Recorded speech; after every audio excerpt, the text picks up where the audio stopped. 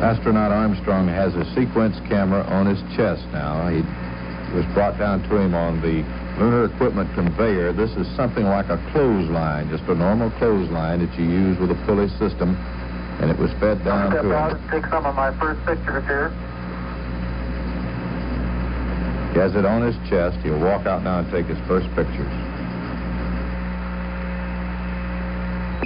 Roger, Neil. We're reading you loud and clear.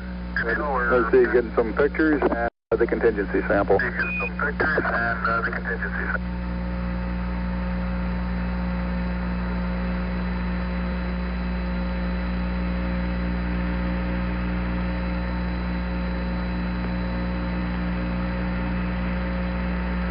.35.5 minutes of PLSS time expended now. Stand in the moon simulator during their training period.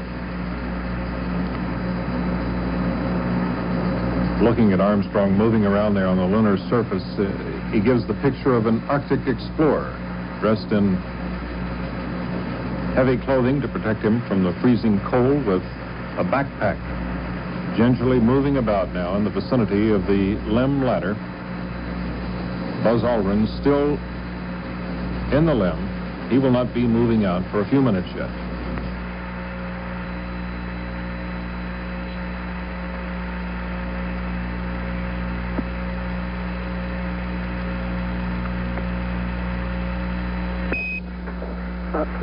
Neil, this is Houston. Did you copy about the contingency sample? Over. All right, you're going to get to that just as soon as I finish these picture series. What he has been doing is he's turning around a full 360 degrees, taking a snapshot with his camera from all angles from where he's standing. In his description of the moon surface, Armstrong said it was firm but powdery. He could kick it up with the toe of his boot. It would adhere to the toe of his boot like fine charcoal dust. He can see his own footprints and the boot tread on the surface of the moon. He is now opening up his suit pocket on his left leg. This is what he'll put the contingency sample into. About 2 pounds of lunar material. He has more or less a stick with a little bag on it. Okay, going to get the contingency sample there in here? All right. Okay, that's good. This is number one on the list of scientific priorities, getting that first quick sampling of lunar soil, an event the mission has to be cut short, the men brought back early. The curvature of the lunar horizon is clearly visible about 1.5 miles to the west of Eagle.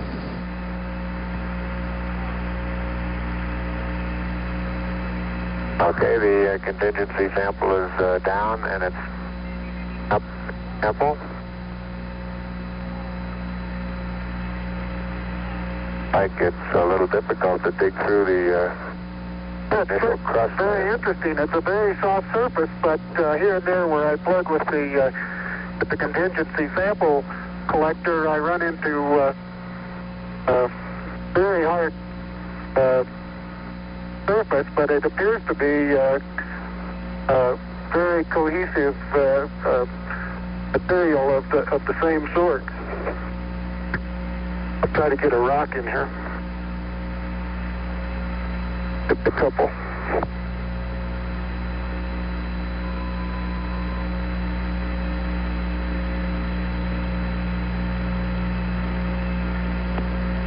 Oh, that looks beautiful from here, Neil. It has a stark beauty all its own. It's like much of the high desert of the United States. It's different, but it's very pretty out here. Be advised that a lot of the rock samples out here, the hard rock samples, have what appear to be vesicles in the surface. Also, I'm looking at one now that appears to have some sort of phenocryst. Houston, roger out.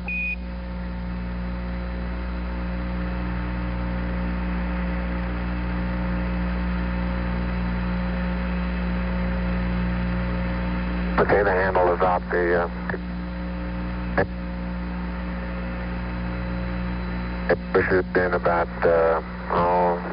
6-8 inches into the surface. Like it's pretty easy to... It is. It's, I'm sure I could push it in farther, but it's hard for me to bend down farther than that. Now you could throw so far. You can really throw things a long way up here.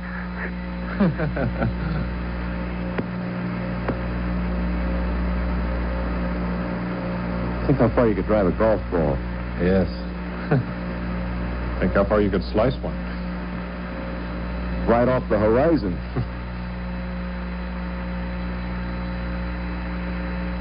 My pocket open, bud? Yes, it is. It's not up against your suit, though. Hit it back once more. More toward the inside. Okay, that's good.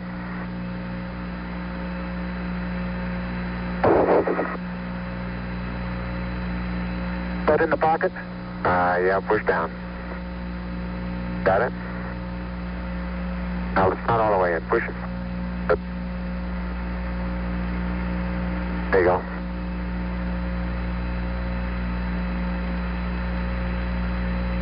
Agency sample is in the pocket.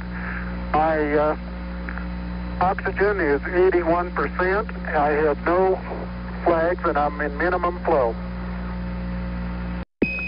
This is Houston, Roger, Neil. No flags, no danger signals. This is the preliminary checks he was required to make of all of his equipment for him to continue his walk here right after getting the contingency sample. Okay, I got the camera going at 1 frame a second. Okay.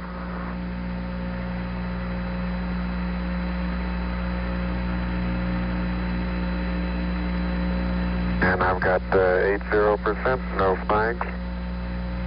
Good.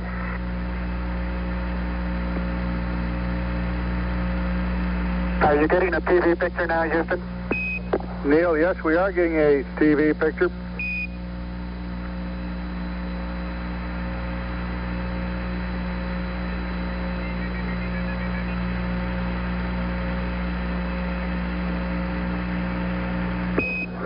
Neil, this is Houston. We're getting a picture. You're not in at the present time. We can see the bag on the LEC being moved by Buzz, though. Here you come into our field of view. Oh, Buzz, let me move that over the edge for you. Okay, ready for me to come out? Yeah, just stand by a second. I'll move this over the handrail. It's sort of a wobbly fashion. He moves around, though, with great stability. There's nothing to indicate he's suffering a loss of balance or a disorientation at all. He can Just walked over and got the bag and... That's what you call a kangaroo hop. No, he hasn't used the kangaroo hop yet. Okay. All right, that's got it. Are you ready? All set.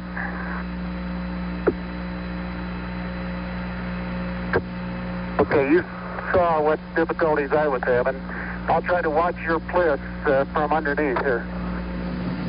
Now he's going to do for Aldrin what Aldrin did for him when Armstrong left the Eagle. He's going to give him guidance and direction, which way to move, where to put his feet. Make sure that his bliss pack clears the hatch door, the hatchway. All right, the backup camera is position. Okay, your bliss looks like it's clearing okay. The doors are about to come over the sill.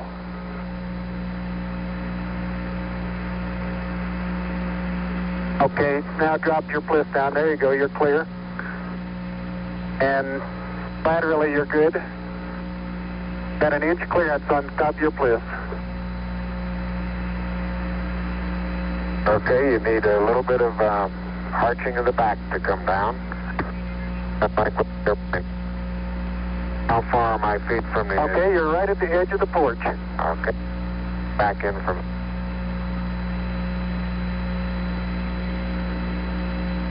Small little foot movement. Porch. Arching of the back. it comes up and clears the bulkhead without any trouble at all. Looks good.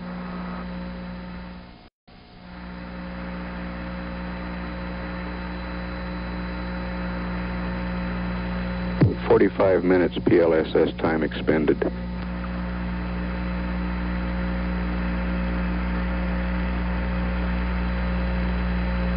Neil, this is Houston. Based on your camera transfer with the LEC, do you foresee any difficulties in SRC transfer? Over. Difficulties in SRC.